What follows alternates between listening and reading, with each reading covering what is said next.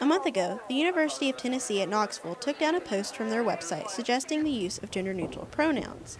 The issues UTK has faced have been considered on ETSU's campus as well. The new gender-neutral pronouns, they're not really all that new. This idea of gender-neutral pronouns has been around for over 100 years. The specific terms UTK is referencing, I first heard about 20 years ago from my professor who'd heard about it I don't know how many years before. So it's not that new of a thing, and in a lot of ways it's sort of handy. Well, whatever your physician told you, you should do what we don't have a good pronoun for captures. I don't know if it's male or female. So in a lot of ways it's more convenient. But people are really slow to adapt to that change. It's so ingrained in our language. The recent talks of gender-neutral pronouns has spread to ETSU's LGBTQ campus organization, Heroes. And it's something that we've been talking about a little bit as well within our group. In the past semester, we've actually rewritten our entire group's constitution to being entirely gender-neutral to encompass everybody or anybody. It's something that we've talked about separate to what's going on at UTK. As the incident that happened with UTK showed, a change from tradition is not easy for some. I believe it was a good thing to do, but I think that they kind of went about it in the wrong way because they really wanted to make up some really strange words that nobody could really understand, like starting with Z's and everything. And it would just really muddy things up and make things more complicated, when I think it would just be a lot easier to ask that person, like, what do you want to go by, instead of generalizing a whole section of terms for one person.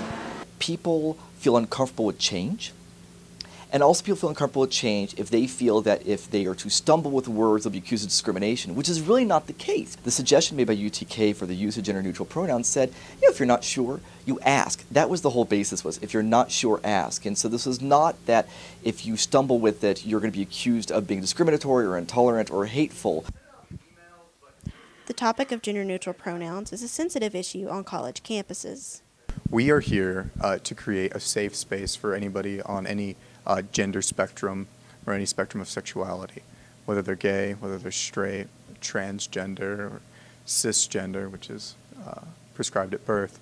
We're open to everybody, and all are included, and it's that kind of support that is needed on these campuses. I mean, universities need to embrace the viewpoints of those who are conservative and those who are liberal both, because universities are about a place to become familiar with new ideas, and maybe something might make you feel uncomfortable, but part of education is becoming exposed to new ideas. Whether you choose to accept them or not, it's about a place to be exposed to something new and consider alternatives.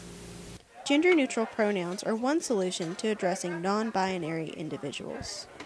I think one thing that is going on in the world, in this part of the world, is that there are some gender identities that might not be as conventional with certain people and the way they've been raised. And that's not a bad thing, it's just different.